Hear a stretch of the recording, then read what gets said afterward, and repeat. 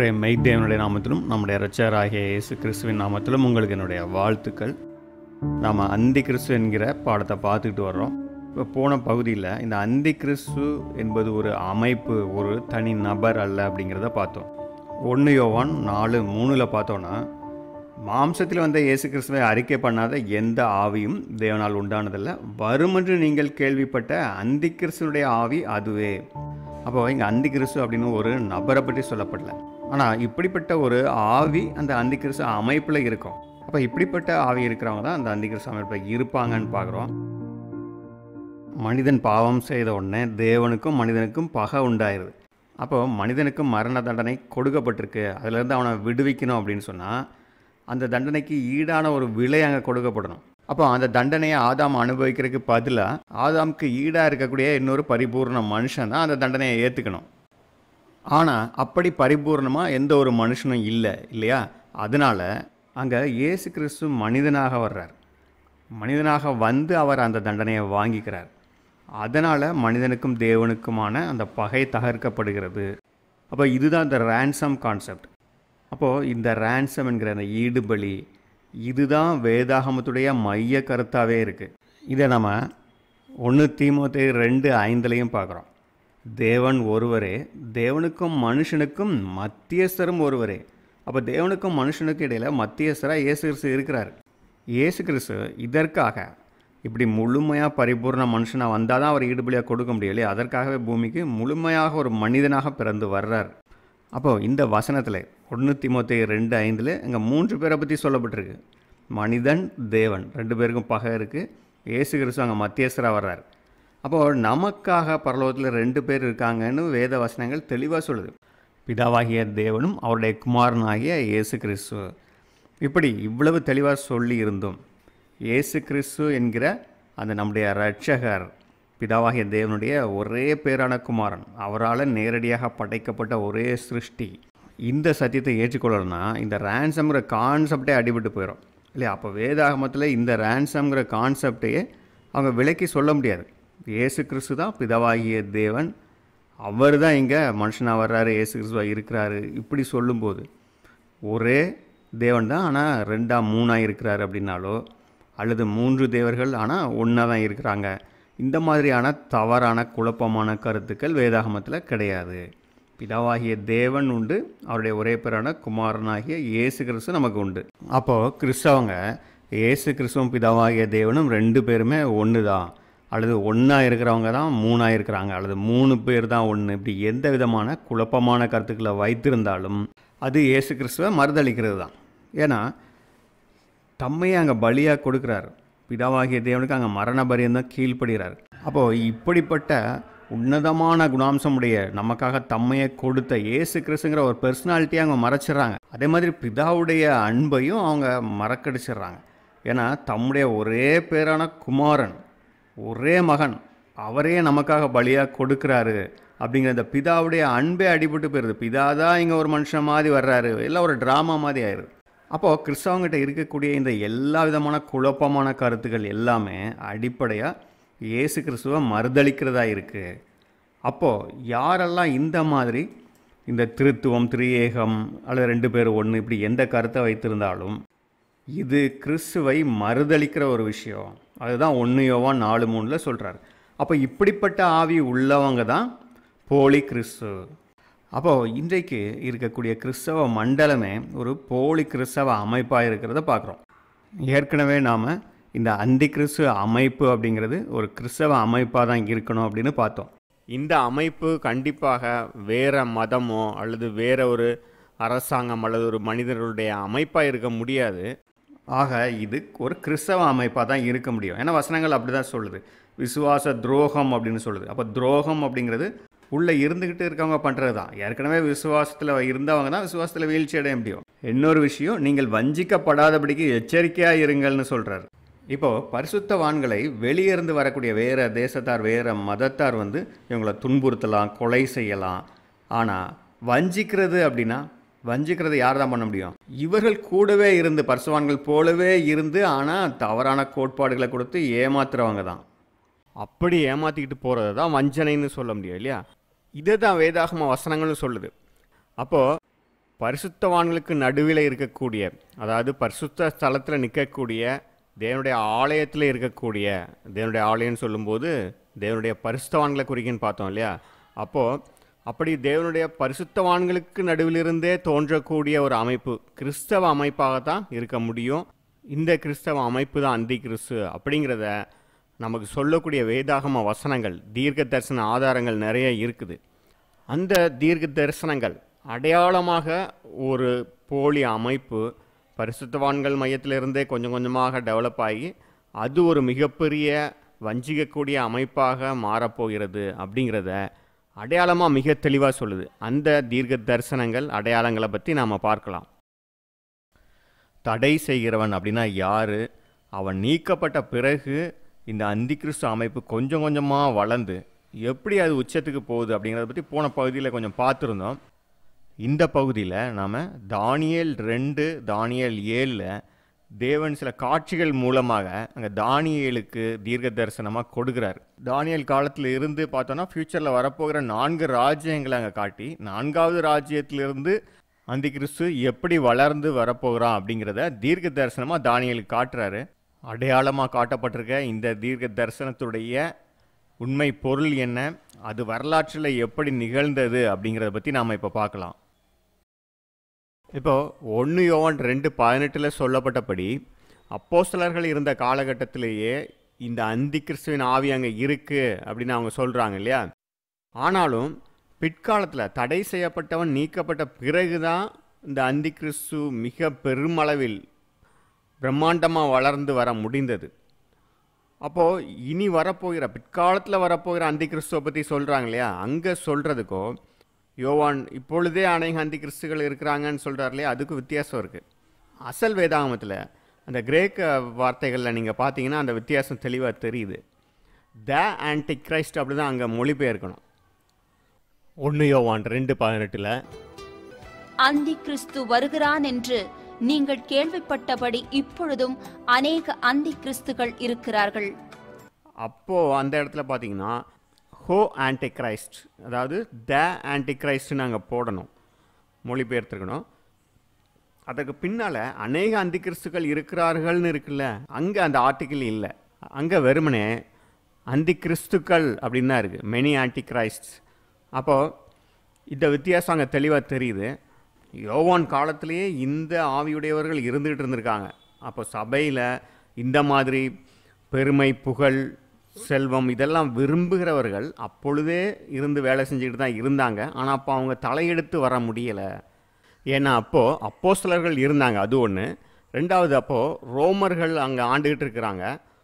ரோமர்கள் தான் அங்கே அரசாங்கத்திலும் மதத்துக்கும் தலைவர்களாக இருக்கிறாங்க. அதனால் இவங்க செல்வாக்குலேயோ செல்வத்திலேயோ எந்த விதத்திலும் தலையெடுத்து வர முடியல. ஆக மதத்தினுடைய அந்த தலைமை ஸ்தானத்துக்கு அவங்க முன்னேறி வர முடியாமல் இருந்தது. ஆனால் அந்த தடை நீக்கப்பட்ட பிறகு தான் இந்த தி ஆன்டிகிரைஸ்ட்னு சொல்லக்கூடிய இந்த பெரிய அந்திகிறிஸ்து கொஞ்சம் கொஞ்சமாக வளர்ந்து வருகிறான். அந்திகிறிஸ்துடைய தோற்றம் அப்படின்னு சொல்லும்போது விசுவாச வீழ்ச்சி அங்கே நடந்திருக்கணும். கிறிஸ்துவனுடைய சத்தியங்களில் இருந்தோம், அவருடைய வழிகளில் இருந்தோம் முற்றிலும் அவங்க விலகி போயிருக்கணும். அப்போது இந்த வீழ்ச்சி எப்போ நடந்தது அப்படிங்கிறத நாம் சரித்திரத்தை பார்த்து தெரிஞ்சுக்கிடலாம். மோஷிம் அப்படிங்கிற வரலாற்று ஆசிரியர் ஹிஸ்ட்ரி ஆஃப் கிறிஸ்டியானிட்டிங்கிற புத்தகத்துலேயும் அவர் எப்படி கிறிஸ்தவ சபை கொஞ்சம் கொஞ்சமாக வீழ்ச்சி அடைந்து அந்த கெட்டுப்போன நிலைமைக்கு வருதுங்கிறத பற்றி எழுதியிருக்காரு. அதே போல் த லார்ட்ஸ் ஓல்டு ரோமன் வேர்ல்டு அப்படிங்கிற புத்தகத்தில் பார்த்தீங்கன்னா முதல் 4 நூற்றாண்டுகளில் கிறிஸ்தவ சபைகளில் நடந்த காரியங்களை பற்றி எழுதியிருக்காங்க. 1ஆம் நூற்றாண்டுலெல்லாம் பெரிய ஆட்களே இல்லை. கிறிஸ்தவ சபைன்னு சொல்லும்போது அங்கே ரொம்ப எளிமையானவங்க தான் இருந்தாங்க. சமுதாயத்தில் அந்தஸ்தில் பெரியவர்கள், பெரிய நீதிபதிகள் அல்லது பிரபுக்கள் அப்படிலாம் யாரும் இல்லாதனால கிறிஸ்தவர்கள் அப்படிங்கிற ஒருத்தவங்க இருக்கிறதே அங்கே தெரியாமல் தான் இருந்தது. அரசாங்கங்களை கூட அவங்கள பெரிய அளவில் அங்கே கொலை செய்தலோ துன்புறுத்துதல் இது இல்லாமல் தான் இருந்தது. ஏன்னா அவங்க இருந்த இடமே தெரியாமல் தான் இருந்தாங்க. ஆனாலும் ஒவ்வொரு பட்டணங்கள்லேயும் மிக அதிக அளவில் மக்கள் கிறிஸ்தவர்களாக மாறிக்கிட்டு இருந்தாங்க. அந்தளவு ஊழியம் பலமாக நடந்துகிட்டு தான் இருந்துச்சு. ஆனால் பேர் பெற்றவர்கள் அப்படின்னு பார்த்தீங்க அப்படின்னா அப்போஸ்தலர்களுடைய சீஷர்களாக இருந்த பாலிகார்ப், இக்னேசியஸ், ஜஸ்டின் மார்டர், கிளெமெண்ட்டு இந்த மாதிரி இவர்கள் தான் பெயர் பெற்றவர்களாக இருந்தாங்க. இவங்கெல்லாம் எதற்காக பெயர் பெற்றவர்களாக இருந்தாங்க? அவங்களுக்கு ஒன்றும் பிஷப்ஸு இப்படிலாம் ஒரு பட்டம்லாம் இல்லை. ஆனால் அவர்களுடைய பரிசுத்தத்துக்கும் எளிமைக்கும் அவர்களுடைய சாக்ரிஃபைஸ் தங்களை பலியாக செலுத்தக்கூடிய அந்த வாழ்க்கைக்காகவும் அங்கே அவங்க நினைவு கூறப்பட்டவர்களாக இருந்தாங்க.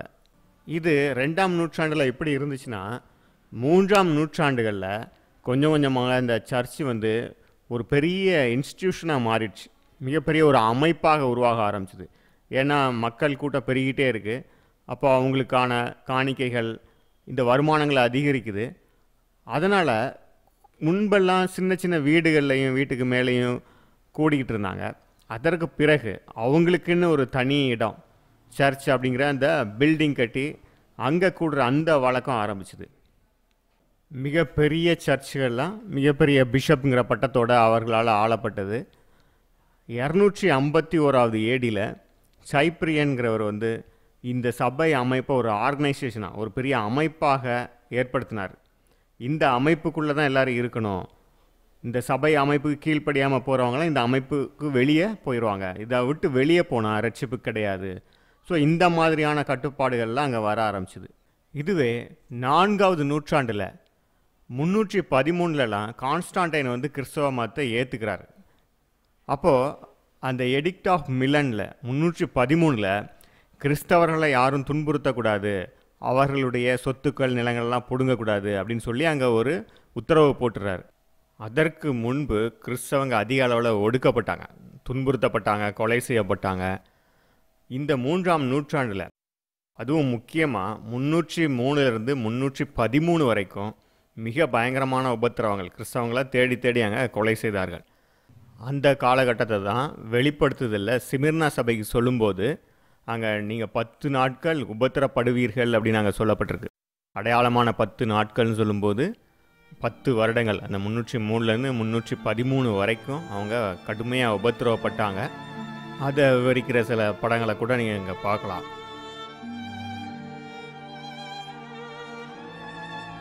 இந்த கடுமையான உபத்திரவங்கள்லேருந்து கான்ஸ்டான்டைன் அங்கே அவங்களுக்கு ஒரு விடுதலையை கொடுக்குறான். கிறிஸ்தவர்களை உபத்திரவப்படுத்துவதற்கு அங்கே தடை விதிச்சிடுறாரு. இதனால் மக்கள் இன்னும் அதிக அளவில் கிறிஸ்தவ மதத்துக்கு வர ஆரம்பித்தாங்க. இந்த மாதிரி ஒரு சூழ்நிலையில் தான் கான்ஸ்டான்டைன் 321ல் என்ன ஒரு உத்தரவு பிறப்பிக்கிறாரு. அதன்படி கிறிஸ்தவ மதம், கிறிஸ்தவ சர்ச் வந்து அதற்கான சொத்துக்களெல்லாம் சேர்த்துக்கொள்ளலாம், லேண்டு பில்டிங்னு வாங்கி வச்சுக்கலாம். கான்ஸ்டான்டைனே இதற்கு முன்மாதிரியாக அவர் தன்னுடைய பல சொத்துக்களை அந்த கிறிஸ்தவ சபைக்குன்னு கொடுத்தார்.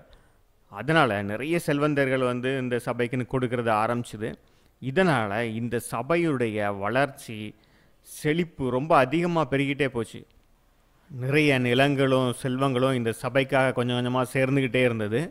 அது மட்டும் இல்லாமல் சபையில் உள்ள குருக்களும் பிஷப்ஸ், ஆர்ச் பிஷப்ஸ் இப்படிலாம் தங்களுக்கு பட்டங்களை சூட்டி கொண்டு அவங்க சமுதாயத்தில் உயர்ந்த இடத்துல இருந்தாங்க.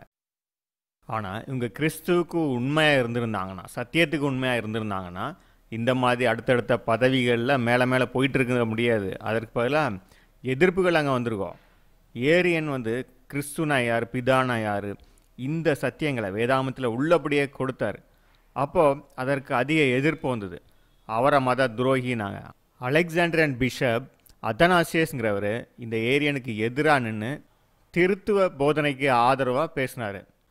கான்ஸ்டான்டைன் பேரரசன் கிறிஸ்தவ மதத்தை ஏற்றுக்கொண்ட பிறகு 313 அங்கே ஏற்றுக்கிறாரு. கிபி 325 கவுன்சில் ஆஃப் நிசியா மாநாடு அங்கே நடக்குது. நிசியா மாநாட்டை கூட்டுறார். அந்த மாநாட்டுக்கு 1800 பிஷப்புக்கு அவர் அழைப்பு கொடுத்துருந்தார். ஆனால் நிறைய பிஷப்ஸ் வந்து அங்கே போகலை. ஏன் அப்படின்னா கான்ஸ்டான்டைன் வந்து ரோமா பிஷப்புக்கு ஆதரவான முடிவை தான் எடுப்பார் அப்படின்னு சொல்லி நிறைய பிஷப்ஸ் அங்கே போகிறத தவிர்த்தாங்க. அப்படி இருந்தும் 318 பிஷப்ஸ் வந்து அங்கே போனாங்க. ஆனால் அந்த 318 பிஷப்ஸ்லேயுமே நிறைய பேர் வந்து இந்த ரோம பிஷப் அதனாசியஸ் இவங்க கருத்துக்கெல்லாம் எதிர்ப்பு தெரிவித்தாங்க. திருத்துவத்துக்கு எதிரான கருத்துக்கள்லாம் வைக்கப்பட்டது. ஆனாலும் கான்ஸ்டான்டைன் இந்த ரோம பிஷப்புக்கு ஆதரவான முடிவை தான் எடுத்தார். ஏரியனிசம் வந்து தப்பு, திருத்துவம் தான் சரியான கருத்து, அதற்கு எதிராக பேசுகிறது வந்து மத துரோகம், அப்படிப்பட்டவங்க மத துரோகிகளை விரட்டப்படுவாங்க, தண்டனைக்குள்ளாவாங்க அப்படிங்கிற அறிவிப்பு அங்கே வெளியிடுறாரு. மற்ற எல்லா பிஷப்பையும் விட இந்த ரோம பிஷப்பை கான்ஸ்டான்டைன் வந்து உயர்த்துறாரு. அதனால தான் ரோம பிஷப்பு வந்து மற்ற எல்லா பிஷப்புகளுக்கும் தலைமையாக பாப்பான்னு அழைக்கப்படுறாரு. அதாவது ஃபாதர்னு அர்த்தம். இதுதான் போப் அப்படிங்கிற பட்டம். ஆனால் வேதாகமம் என்ன சொல்லுது? மத்தேயு 23:8-10 வரை நீங்கள் படிச்சீங்க அப்படின்னா அங்கே கிறிஸ்து என்ன சொல்கிறாரு? நீங்களோ ரபி என்று அழைக்கப்படாதிருங்கள், கிறிஸ்து ஒருவரே உங்களுக்கு போதகராயிருக்கிறார். நீங்கள் எல்லாரும் சகோதரராயிருக்கிறீர்கள். பூமியிலே ஒருவனையும் உங்கள் பிதா என்று சொல்லாதிருங்கள், பரலோகத்தில் இருக்கிற ஒருவரே உங்களுக்கு பிதாவாயிருக்கிறார். ஒருவரையும் உங்கள் பிதா என்று சொல்லாதிருங்கள். அதே போல நீங்கள் குருக்கள் என்றும் அழைக்கப்படாதிருங்கள் அப்படின்னு சொல்றாரு. இயேசு கிறிஸ்து இங்க பிதான்னு அழைக்கப்படாதிருங்கள், குருக்கள்னு அழைக்கப்படாதிருங்கள்னு சொல்லியும் இவங்க அதை அப்படியே செய்கிறாங்க. ஏன் அப்படின்னா இது அந்தி கிறிஸ்து, கிறிஸ்துவுக்கு எதிரானவன், கிறிஸ்துவை போன்றே தன்னை காட்டிக்கொண்டு ஆனால் கிறிஸ்துடைய போதனைகளுக்கு நேர் எதிராக இருக்கிறவன், ஒரு போலியான கிறிஸ்து.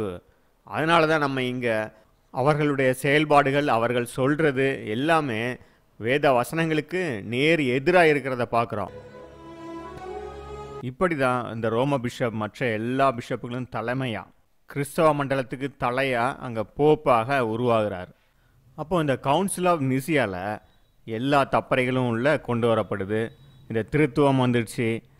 ஈஸ்டருங்கிற பண்டிகை, அது புறமதத்தில் உள்ள பண்டிகை, ஈஸ்டாருங்கிற தெய்வத்தை வணங்குற ஒரு பண்டிகை, அதையும் இங்கே கொண்டு வந்துட்டாங்க. கிறிஸ்துடைய உயிர்த்தெழுதலுக்காக ஒரு டேட் ஃபிக்ஸ் பண்ணி அதை ஈஸ்டர் பண்டிகைன்னு கொண்டாட ஆரம்பித்தாங்க. இப்படி ஒவ்வொரு தவறுகளாக தப்பறைகளாக கொஞ்சம் கொஞ்சமாக வர ஆரம்பிச்சுது. ஆக இங்கே இந்த மிகப்பெரிய விசுவாச வீழ்ச்சி, த கிரேட் ஃபாலிங் அவே அப்படிங்கிறது இங்கே வெளிப்படையாக தெரிய ஆரம்பிச்சுது. ஆனால் இந்த விசுவாச வீழ்ச்சி ஏதோ இப்போ தான் நடந்துருச்சு அப்படின்னு நம்ம தப்பாக நினச்சிடக்கூடாது. இந்த கான்ஸ்டாண்டைன் வந்து கிறிஸ்தவ மதத்தை ஏற்றுக்கொண்டான், அதனால் வந்து நிறைய சலுகைகள்லாம் கிடச்சிது, அங்கே செல்வ செழிப்பாக வளர ஆரம்பித்தாங்க, அதனால் இந்த விசுவாச வீழ்ச்சி நடந்தது அப்படி நம்ம நினச்சிடக்கூடாது. இந்த விசுவாச வீழ்ச்சிங்கிறது ஆரம்ப கட்டத்தில் இருந்தே இருக்குது. அப்போஸ்தலர்கள் சொல்கிறாங்கல்ல, அந்தி கிறிஸ்துவின் ஆவி இருக்குன்னு, அப்போது இருந்தே அது கிரியை செஞ்சுக்கிட்டு தான் இருக்குது. அவர்கள் வளர்ச்சியை தடுத்து கொண்டிருக்கிற அந்த ரோம பேரரசு அதுவே கிறிஸ்தவ மதத்தை ஏற்றுக்கொண்ட பிறகு அந்த தடை நீக்கப்படுது. அந்த சாதகமான சூழ்நிலையில் அவர்களுடைய வீழ்ச்சி மிக வேகமாக நடக்குது. அப்போது இங்கே தடை செய்கிறவன் அப்படின்னு சொல்லும்போது ரோம பேரரசு அப்படின்னு பார்க்குறோம். ரோம பேரரசு ஒரு பிரம்மாண்டமான பேரரசாக இருந்தது. ரோம பேரரசு கிழக்கில் பாபிலோனில் இருந்து, மேற்கில் இங்கிலாந்து, ஆப்பிரிக்காவுடைய வடபகுதி, இப்படி அன்றைய உலகத்தின் பெரும்பகுதியாக ஆண்டுகிட்டு இருக்கிறாங்க. இவங்க சிவில் பவராக மட்டும் இல்லை, வெறுமனே தேசத்தை சட்டங்களால் மட்டும் ஆண்டுகிட்டு இல்லை, அவங்க மத ரீதியாகவும் ஆண்டுகிட்டு இருந்தாங்க. ஏன்னா மக்களை முழுமையாக கட்டுப்படுத்தணும் அப்படின்னு சொன்னால் வெறுமனே சட்ட திட்டங்களால் மட்டும் முடியாது அப்படின்னு அவங்க தெரிஞ்சிருந்தாங்க. அதனால தான் இந்த மதங்களை வச்சுக்கிட்டு, அதோடைய மூட நம்பிக்கைகளை வச்சு மக்களை அவங்க எளிதாக கட்டுப்படுத்திட்டு இருந்தாங்க. அப்போ அந்த மதத்துடைய சடங்காச்சாரங்கள், பண்டிகை, இவைகளெல்லாம் கட்டுப்படுத்துகிற இவற்றுக்கெல்லாம் தலையாக அங்கே இருந்துகிட்டு இருக்கிறது யார்? ரோம பேரரசன், அரசர் தான் அங்கே மதத்துக்கும் தன்னை தலைவனாக காமிச்சிட்டு இருந்தார். பொதுவாகவே ஆதி காலத்தில் இருந்து பாபிலோன், அதற்கு முன்னால் எகிப்தில் இருந்தே பார்த்தீங்க அப்படின்னு சொன்னால் அரசர்களை வந்து கடவுளுடைய ஒரு பிரதிநிதியாக தான் பார்ப்பாங்க. டெமிகாட்ஸ், அவங்களே ஒரு பாதி கடவுளாக தான் தங்களை சொல்லிக்கிடுவாங்க. மக்களும் அப்படி தான் நம்பிட்டு இருந்தாங்க. அவங்களுக்கு அந்த டிவைன் அத்தாரிட்டி இருக்குது, டிவைன் ரைட்ஸ். எகிப்து ராஜா பார்வோன்னு பார்க்கும்போது அங்கே அவன் கடவுளுடைய ஒரு அவதாரமாக தன்னை காட்டிக்கிட்டு அங்கே இருக்கிறத பார்க்குறோம். ரோம பேரரசுலேயும் அப்படி தான். அந்த பேரரசன் தான் மத ரீதியாக தன்னை மதத்துக்கு தலைவராக காட்டிகிட்டு இருந்தான். அப்போ மதத்துடைய ஒவ்வொரு சடங்காச்சாரங்களையும் செய்யும்போது, பலிகளை செய்யும் பொழுதெல்லாம் அங்கே அந்த அரசன் தான் முன்னால் நின்று ஆரம்பித்து வைப்பார். அல்லது ஒரு யுத்தத்துக்கு போகிறாங்கன்னா அங்கே அந்த தளபதி முன்னால் நின்று அவற்றையெல்லாம் ஆரம்பித்து வைப்பார். இப்படி மக்களை அங்கே மதத்தினுடைய மூட நம்பிக்கைகள் மூலமாக ரொம்ப எளிதாக கட்டுப்படுத்தலாம். அதனால தான் ரோம பேரரசனை அங்கே தன்னை அந்த மதத்துடைய தலைவராக காட்டிக்கிட்டு இருந்தார். ஆக இப்படி அங்கே மதத்தினுடைய மிக உயர்ந்த ஒரு தலைவராக அங்கே ரோம பேரரசர் இருக்கிறாரு. அவருக்கு இதற்கான பட்டம் தான் பொன்டிஃபெக்ஸ் மேக்சிமஸ் அப்படிங்கிறது, அதாவது சீஃப் ரிலீஜியஸ் ரூலர். இப்படி மதத்துக்கும் தலைவராக அங்கே ஆண்டுகிட்டு இருந்ததுனால மக்களை எளிதாக கட்டுப்படுத்த முடிஞ்சுது. அப்போது இந்த கிறிஸ்தவ குருமார்கள் இவங்க தங்களை பிஷப்ஸ், ஆர்ச்சி பிஷப்ஸ்னு தங்களை உயர்த்திக்கிட்டே போகிறதுக்கு அப்போது வழி இல்லாமல் இருந்தது. ஏன்னா இவங்க எந்த இடத்த அடையணும்னு ஆசைப்பட்டாங்களோ, கிறிஸ்தவ மதத்தில் மிக உயர்ந்த ஒரு தலைமை பொறுப்பில், அதாவது கிறிஸ்துவனுடைய பிரதிநிதியாக தன்னை காட்டிக்கிட்டு ஆண்டுகிட்டு இருக்கணும்னு விரும்பினாங்க. அந்த இடத்த அங்கே ஏற்கனவே ரோம பேரரசன் பிடிச்சிருந்தார்.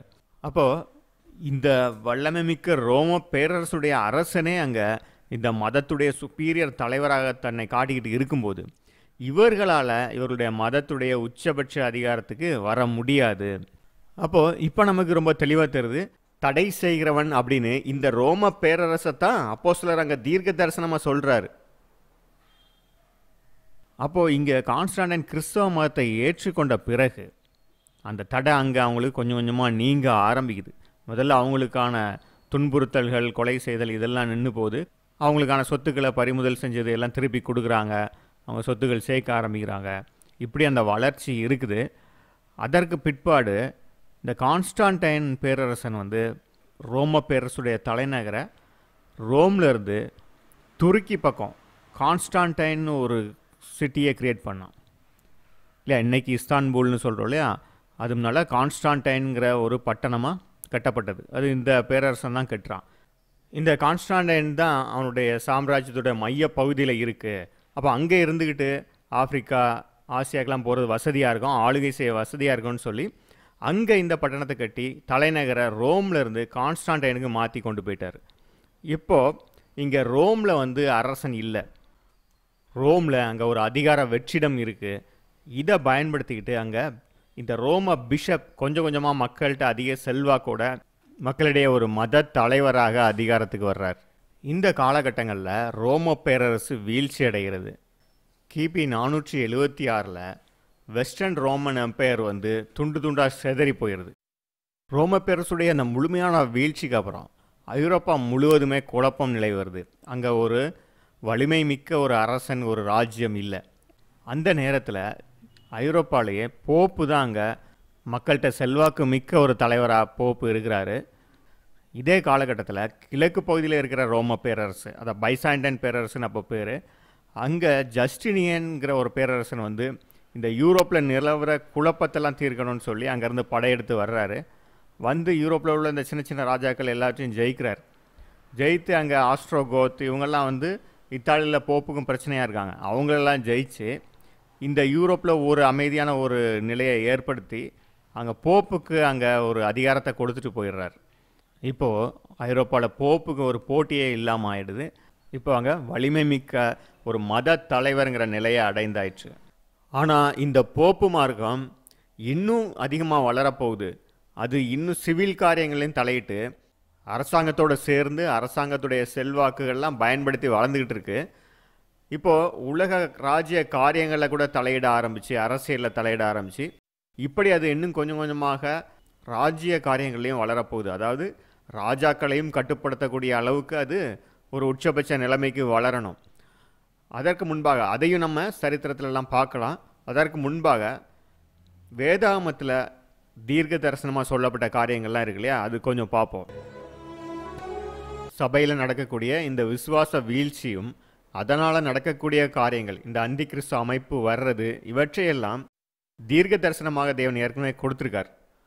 தானியேல் 2லையும் இதை பற்றி கொடுத்துருக்காரு. தானியேல் 2ல் அங்கே ராஜா ஒரு சொப்பனம் காண்கிறாரு. அப்போ அந்த ராஜா பார்க்கும்போது அங்கே ஒரு சிலை நிற்கிறதா காட்டப்படுது. அந்த சிலையோட தலை பொன்னால் செய்யப்பட்டது. அதோடைய மார்பு, புயங்கள் எல்லாம் வெள்ளியில் செய்யப்பட்டது. அதன் வயிறு, தொடையும் வெண்கலமாக இருக்குது. அதற்கு பிறகு பார்த்தீங்க அப்படின்னா அதோடைய கால்கள் இரும்பில் இருக்குது. அதோடைய கால் பாதங்கள் இரும்பும் களிமண்ணாக இருக்கிற அந்த இடத்துல ஒரு பெரிய கல் மோதி அதை உடைச்சி பின்பு அந்த கல் அங்கே பூமி முழுவதும் பரவி ஒரு மலையாகுது. இதற்கான விளக்கத்தை அங்கே தானியேலே கொடுக்குறாரு. இந்த சிலையோட 4 பகுதிகளும் 4 ராஜ்யங்கள், பாபிலோன், மேதியா பெர்ஷியா, கிரேக்கு, ரோமன், இந்த பேரரசுகள் அங்கே அடுத்தடுத்து வர்றதை காட்டப்படுது. அதற்கு பிறகு வரக்கூடிய 5வது ஒரு பேரரசை பற்றி அது சொல்லப்பட்டிருக்கு. அதே போல் இதற்கு இணையான ஒரு தீர்க்க தரிசனம் தானியேலுக்கு அங்கே காட்டப்படுது. தானியேல் 7:3-14 அந்த தீர்க்க தரிசனத்தில் 4 வேறு வேறு ரூபமுள்ள 4 பெரிய மிருகங்கள் சமுத்திரத்திலேருந்து எழும்பி வருது. இப்போ ஒவ்வொரு மிருகமாக பார்த்தோன்னா முதல்ல அங்கே சிங்கத்தை போன்ற தோற்றம் உள்ள ஒரு மிருகம் வருது. அதற்கு பிறகு கரடியை போன்ற ஒரு மிருகமும் சிவிங்கியை போன்ற ஒரு மிருகமும் வருது. நான்காவதாக வரக்கூடிய ஒரு மிருகம் மிகவும் பயங்கரமும் பலத்ததுமாக இருந்ததுன்னு சொல்லப்பட்டிருக்கு. அது எல்லாவற்றையும் நொறுக்கி அழிக்கக்கூடியதாக இருக்குது. அந்த மிருகத்துக்கு பார்த்தீங்கன்னா அதுக்கு 10 கொம்புகள் இருந்தது. அப்போது அந்த கொம்புகளில் இருந்து அதுக்கு இடையில், அந்த 10 கொம்புகளுக்கு இடையில இருந்து வேறொரு ஒரு சின்ன கொம்பு எழும்பி வருது. அந்த கொம்புகளில் அதற்கு முன்னால் இருந்த 3 கொம்புகள் பிடுங்கப்பட்டு இது பெருசாக வளர்ந்து வருது. அந்த கொம்பில் மனுஷ கண்களுக்கு ஒப்பான கண்களும் பெருமையானவைகளை பேசுகிற வாயும் இருந்தது. தானியேலுக்கு அங்கே அதற்கான விளக்கமும் கொடுக்கப்படுது. தானியேல் 7:20 24 வரைக்கும் இதற்கான விளக்கம் கொடுக்கப்பட்டிருக்கு. அந்த 4 மிருகங்களும் 4 ராஜ்யங்கள் தானியேல் இருந்த காலகட்டத்தில் அப்போ இருந்த பாபிலோன் பேரரசு, அதுக்கு அப்புறம் வந்த மேதியா பெர்ஷியா, அப்புறம் அதற்கு அப்புறம் வந்த கிரேக்க பேரரசு, அதற்கப்புறம் 4ஆவதாக வந்தது ரோம பேரரசு. இது மற்ற எல்லாவற்றையும் விட ஒரு பயங்கரமான கெடியுள்ள மிருகமாக காட்டப்பட்டிருக்கு. அதாவது மற்ற எல்லா தேசங்களை விட இந்த பேரரசு மிக அதிக அளவில் மற்ற ராஜ்யங்களெல்லாம் அழித்து மிகுந்த வல்லமையுள்ள ஒரு பேரரசாக இருந்தது. அந்த 4ஆம் மிருகத்துடைய தலைக்கு மேலே தான் இங்கே 10 கொம்புகளை பார்க்குறோம். அது அந்த ரோம பேரரசில் வந்த 10 ராஜாக்களை குறிக்குதுன்னு அங்கே தெளிவாக நமக்கு சொல்லப்பட்டாச்சு. அப்போது அந்த ராஜாக்களில் இந்த 3 கொம்புகள் விழுந்து இங்கே ஒரு சின்ன கொம்பு வருது. அப்போது இந்த கடைசியாக அந்த சின்ன கொம்பு வரும்போது அது இதற்கு முன்னால் உள்ள 3 ராஜாக்களை முறியடிச்சுட்டு இது வருது. இந்த கொம்பை பற்றி சொல்லும்போது 22ஆம் வசனத்தில் அங்கே சொல்லியிருக்கு, பரிசுத்தவான்களோட யுத்தம் பண்ணி அவர்களை மேற்கொண்டது. அப்போது அந்த 10 கொம்புகள் ராஜ்யத்தில் எழும்பும் ராஜாக்கள், அவர்களுக்கு பின்பு வேறொருவன் எழும்புவான், அவன் முந்தினவர்களை பார்க்கிலும் வேறாயிருந்து. அப்போ இங்கே முற்றிலும் வேறான ஒருத்தன் வர்றான். ராஜாக்கள்னு சொல்லும்போது அவங்களுக்குன்னு ஒரு தேசம் படைகள்னு இருக்கும், அவங்க அங்கே ராஜாக்கள் இருக்கிறாங்க. ஆனால் இங்கே அப்படி இல்லை. அந்த புதுசாக முளைச்சி வருது இல்லையா, அந்த கொம்பு வழக்கமான ராஜாக்கள் கிடையாது. தேசங்களில் இருக்கக்கூடிய சிவில் பவர் அந்த ராஜாக்களை போல இல்லாமல் இவங்க மதத்திலிருந்து வர்றாங்க, சபையிலிருந்து வர்றாங்க இல்லையா. மதத்தின் தலைவராக வந்து பின்பு தன்னுடைய தந்திரத்தினாலும் சாமர்த்தியத்தினாலும் வஞ்சகமாக ஏமாற்றி ராஜாக்களையும் கட்டுப்படுத்தும் அளவு வலிமையுள்ள அளவுக்கு வரக்கூடிய ஒரு முற்றிலும் வேறான ஒரு ராஜாவாக காட்டப்பட்டிருக்கு. அதுதான் அந்தி கிறிஸ்து அப்படின்னு சொல்கிற இந்த அமைப்பு. இந்த கொம்பு பரிசுத்தவான்களோட யுத்தம் பண்ணி அவர்களை மேற்கொண்டது என்று கண்டேன். ஆக இந்த தீர்க்க தரிசனம் என்ன சொல்லுது? பரிசுத்தவான்களை யுத்தம் பண்ணி அங்கே மேற்கொள்கிறது. இந்த காரியம் மிக பயங்கரமாக சரித்திரத்தில் நிகழ்ந்தது. இந்த அந்தி கிறிஸ்துங்கிற அமைப்பு தேவனுடைய பிள்ளைகளாக இருக்கக்கூடிய இந்த பரிசுத்தவான்களை மிக பயங்கரமாக துன்புறுத்தியது. அவர்கள் சத்தியத்தை தெரிந்து கொள்வதற்கு பெரிய தடையாக இருந்தது. அது மட்டும் இல்லாமல் அவங்க சத்தியத்தை பேசும் பொழுதும் அவங்களுக்கு அதை பெரிய தடைகளை உண்டு பண்ணது. அப்படியும் மீறி அவங்க சத்தியத்துக்கு நின்னாங்க அப்படின்னு சொன்னால் அவங்கள பல விதத்தில் சித்திரவதை பண்ணி கொலையும் செஞ்சுருக்காங்க. பாப்பசியுடைய காலகட்டத்தில் பைபிளை படித்தாலே குற்றம் அப்படின்னு சொன்ன காலகட்டங்கள்லாம் இருந்திருக்கு. அப்படி பைபிளை படித்தாலோ அல்லது பைபிளை மொழிபெயர்த்தாலோ, வேறொரு மொழியில் மொழிபெயர்த்து அதை வெளியிட்டால் அந்த வேதாகமத்தையும் அவங்களையும் அப்படியே கம்பத்தில் கட்டி வச்சு எரிச்சிருக்காங்க. ஸோ இப்படிலாம் மிக குரூரமாக அவங்கள சித்திரவதை பண்ணி கொன்ன காலகட்டங்கள்லாம் இருந்துச்சு. இந்த அந்திகிறிஸ்து அப்படின்னு சொல்லக்கூடிய அந்த போப்பு மார்க்கத்துடைய ஆளுகையின் அந்த காலகட்டத்தில் தான் இந்த கொடுமைகள்லாம் நடந்தது. இது மட்டும் இல்லை, அவங்க இப்படி ராஜாக்களையே கொடுமைப்படுத்திருக்காங்க. அந்த காரியங்கள்லாம் சரித்திரத்தில் படித்தோம் அப்படின்னு சொன்னால் நமக்கே அதிர்ச்சியாக இருக்கும், இப்படியெல்லாம் நடந்திருக்கா அப்படின்னு சொல்லி. அந்தளவு பயங்கரமான காரியங்களை எல்லாம் இந்த அந்தி கிறிஸ்து அமைப்பு செஞ்சுருக்கு. போப்புடைய அதிகாரம் அந்த அளவு மிக அதிக அளவில் இருந்தது. இந்த காரியங்களாம் நம்ம அடுத்த பகுதியில் இந்த போப்புடைய இந்த கொடுமையான காரியங்களை நம்ம ஒரு தனி பகுதியாகவே பார்க்கலாம். இப்படி ராஜாக்களுக்கு மேலாக அதிகாரம் பெறக்கூடிய அளவு இந்த போப்பு மார்க்கம் எப்போ இந்த அதிகாரத்துக்கு வந்தது? தீர்க்க தரிசனத்தில் நாம் பார்த்தோன்னா தானியேல் 7:24 பார்க்குறோம். அந்த 10 கொம்புகளும் 10 ராஜாக்கள். இந்த 10 ராஜாக்களுக்கும் பிறகு அங்கே இன்னொருத்தன் எழும்பி வர்றான். அப்போது இவன் வர்றதுக்கு முன்னால், அதற்கு முன்னால் இருந்த 3 கொம்புகளையும் முறித்து போட்டுட்டு தான் வர்றான். அதாவது போப்பு மார்க்கம் அதிகாரத்து வர்றதுக்கு முன்னால் 3 ராஜ்யங்கள் அங்கே வீழ்ச்சி அடைய வேண்டியது இருக்குது. இப்போ நம்ம ஏற்கனவே தடை செய்கிறவன்னு பார்த்தோம், ரோம பேரரசு. இந்த வெஸ்டர்ன் ரோமன் எம்பையர் அங்கே தடையாக இருந்தது, அது வீழ்ச்சி அடையுது. அதற்கு பிறகு அது வீழ்ச்சி அடைந்த பிறகு சின்ன சின்ன நாடுகளாக செதுறதில்ல, அதில் ஒன்று தான் ஹெருலி. இந்த ராஜ்யமும் அங்கே வீழ்ச்சி அடையுது. இதுக்கு அப்புறம் இந்த ஆஸ்ட்ரோகோத் அப்படிங்கிற ஒரு ராஜ்யம் அங்கே இத்தாலி பகுதிகளில் ஆண்டுகிட்டு இருக்கு. இவங்க தான் அங்கே போப்பு மார்க்கம் முழு அதிகாரத்துக்கு வர்றதுக்கு தடையாக இருக்கிறாங்க. இந்த ராஜ்யமும் ஜஸ்டினியனால் வீழ்த்தப்படுது. இந்த ஆஸ்ட்ரோகோட்ஸை ஜஸ்டினியன் அங்கே ஜெயிச்சு வீழ்த்தின பிறகு அங்கே போப்புக்கு எதிரியாக அங்கே போட்டிக்கு யாருமே அங்கே இல்லை. அப்போ இந்த 3 கொம்புகளும் விழுந்த பிறகு போப்புடைய அதிகாரம் கொஞ்சம் கொஞ்சமாக அங்கே வளர ஆரம்பிக்குது. அதே நேரத்தில் ஜஸ்டினியன் இந்த ரோம பிஷப் தான் மற்ற எல்லா பிஷப்புகளுக்கும் தலையானவர் அப்படின்னு சொல்லி கிபி 539 ஒரு கட்டளையை வெளியிடுறாரு. அதன்படி உலகம் முழுவதும் எல்லா பிஷப்புகளுக்கும் மேலாக இந்த ரோம பிஷப்பு உயர்த்தப்படுறாரு. ஆக இதுவரை அரசர்கள் தான் மதத்துக்கும் தலைவர்களாக இருந்துட்டு இருந்தாங்க. இப்போது போப்பு அந்த இடத்துக்கு வந்துட்டார், மதத்துடைய தலைவராக வந்துட்டார். இதற்கு அடுத்ததாக ஒரு பிரெஞ்சு அரசன் சார்ல் மேக்னேங்கிற ஒரு பேரரசர் போப்பை இன்னும் உயர்வான ஒரு இடத்துக்கு, அதாவது ராஜ்ய காரியங்களையும் தலையிடும்படி உயர்த்திட்டார். இத்தாலிய பகுதிகளில் ஆண்டுகிட்டு இருந்த லாங்கோபாடுங்கிற இன மக்களையும் இந்த சார்ல் மேக்னே ஜெயிச்சு அந்த பகுதியையும் போப்புடைய கட்டுப்பாட்டுக்குள்ளே கொடுத்ததுனால இப்போ அங்கே மதத்துக்கு மட்டும் இல்லை, ராஜ்ய காரியங்கள்லையும் ஆளுகை செய்ய ஆரம்பித்து விட்டார். இந்த நேரத்தில் போப்பு ரொம்ப தந்திரமாக ஒரு காரியம் பண்ணுறாரு. அந்த சார்ல் மேக்னே மன்னன் ரோமில் உள்ள அந்த சர்ச்சுக்கு வரும்போது இந்த போப்பு போய் சார்ல் மேக்னேக்கு ஹோலி ரோமன் எம்பையர் அப்படிங்கிற பேரரசுக்கு சக்கரவர்த்தி அப்படின்னு சொல்லி முடிசூட்டுகிறார். ஸோ இதனால் என்ன ஆகுது அப்படின்னு சொன்னால், போப்பு அங்கே ராஜாக்களை முடிசூட்டுதல் அப்படிங்கிற ஒரு பழக்கத்தை அங்கே ஆரம்பிச்சு வைக்கிறார். அப்போது ஒரு ராஜா அங்கீகாரம் பெறணும் அப்படின்னு சொன்னால் அது போப்பால் முடிசூட்டப்பட்டால், போப்புடைய அனுமதி இருந்தால் அப்போ அவர் தான் லெஜிட்டிமேட் கிங். அப்போ அங்கே ஏதாவது பிரச்சனை இருந்தால் கூட போப்பு அங்கீகாரம் அழிச்சிட்டாரு, அதனால் ராஜாவாகிறதுக்கான உரிமை எனக்கு இருக்குது அப்படின்னு காட்டுவதற்கு பயன்படுத்திக்கிட்டாங்க. ஸோ இந்த மாதிரி போப்பு ராஜாக்களையும் முடிசூட்டக்கூடிய ஒரு அதிகாரத்தில் தன்னைத்தானே உயர்த்திக்கிறார். இதற்கு பிறகு சார்ல் மேக்னேயுடைய வாரிசுகளுக்கு இடையில் யார் ராஜாவாகிறதுன்னு பிரச்சனை வரும்போது அங்கே இவங்க போப்பை தான் நாடுறாங்க. அப்போ போப்பு யாரை முடிசூட்டுறாரோ அவங்க தான் லெஜிட்டிமேட் கிங் அப்படின்னு சொல்லி போப்புக்கிட்ட வர்ற பழக்கம் வந்துச்சு. போப்பு தன்னை கிறிஸ்துவுடைய பிரதிநிதி அப்படின்னு சொல்லிட்டு அங்கே ஆளுகை செய்து கொண்டு இருக்கிறதால அப்போ எல்லா மன்னர்களும் மக்களுமே அப்போது அவர் மூலமாக முடிசூட்டப்பட்டால் அது தேவனே ஒரு ராஜாவை நியமிக்கிற மாதிரி அப்படின்னு சொல்லி அந்த நம்பிக்கையில் எல்லோரும் ரோமுக்கு போப்பு கையால் அங்கே முடிசூட்டும் பழக்கம் ஆரம்பிச்சிட்டு, ராஜாக்கள் தங்களுக்கு அங்கீகாரம் கிடைக்கிறதுக்கு போப்பை பயன்படுத்திக்கிட்டாலும் போப்புக்கு இந்த ராஜாக்கள் மூலமாக உலகத்தை கட்டுப்படுத்துகிற ஒரு வல்லமை கிடைக்குது.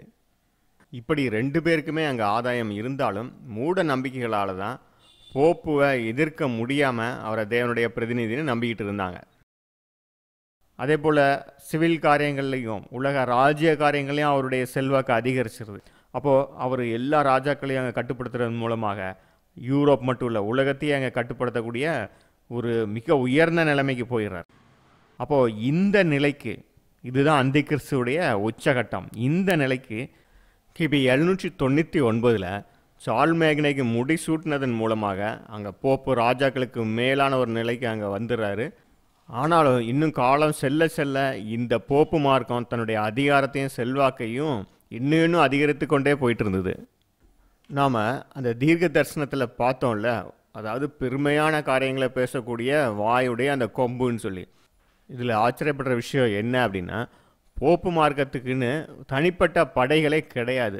ஆனாலும் கிறிஸ்துவுக்கான பட்ட பெயர்களெல்லாம் தனக்கு சூட்டிக்கிட்டு தன்னைத்தானே பெருமையாக பேசிக்கிட்டு கிறிஸ்துவுடைய ஸ்தானாதிபதியாக பூமியில் ஆண்டுகிட்டு இருக்கேன் அப்படின்னு மக்களையும் மன்னர்களையும் நம்ப வைத்து இப்படி கொஞ்சம் கொஞ்சமாக வஞ்சகமாகத்தான் இவ்வளவு அதிகாரத்தையும் செல்வாக்கையும் போப்பு மார்க்கம் எடுத்துக்கொண்டது. அதனால தான் அங்கே தேவன் அடையாளமாக காட்டும்போது எப்படி காட்டியிருக்காரு, அந்த கொம்புக்கு பெருமையானவைகளையும் தூஷணமானவைகளையும் பேசக்கூடிய வாய் இருந்தது அப்படின்னு பார்க்குறோம். இப்போது நாம் அந்திகிறிஸ்துடைய அந்த விசுவாச வீழ்ச்சியும் அது எப்படி கொஞ்சம் கொஞ்சமாக அதிகாரத்துக்கு வளர்ந்து கொண்டே வந்தது அப்படிங்கிறதையும் பார்த்தோம்.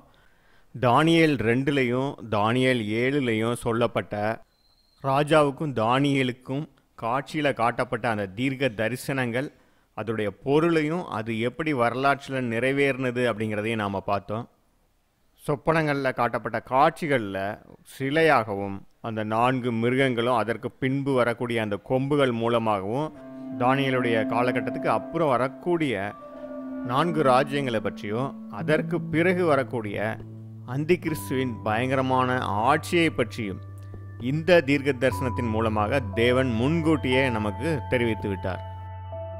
இப்போ அடுத்ததாக நாம் போப்பு மார்க்கம் எந்த அளவு அது தப்பறைகளை கொண்டு வந்தது, அதனுடைய தூஷணமான வார்த்தைகள் என்ன, எந்த அளவு பரிசுத்தவான்களை மிக கொடுமையாக சித்திரவதை செய்தது, எவ்வளவு கொலைகள் செய்தது, இந்த மாதிரி காரியங்களை நாம் வரலாற்றிலும் தீர்க்க தரிசனங்கள்லையும் அடுத்த பகுதியில் படிக்கலாம்.